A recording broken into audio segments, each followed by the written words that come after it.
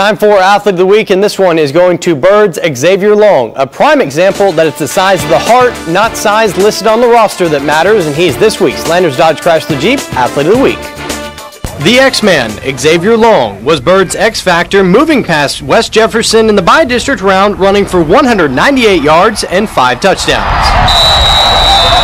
The game Friday was great. I was pretty happy that I was able to score 5 touchdowns like I did.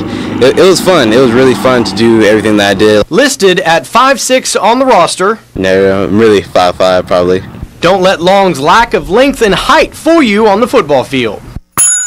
He runs extremely hard, and he keeps his pad level at a good level, stays low, and he just competes and plays hard. I have better center of gravity than most people, so and I always have to stay low, so people can't get me.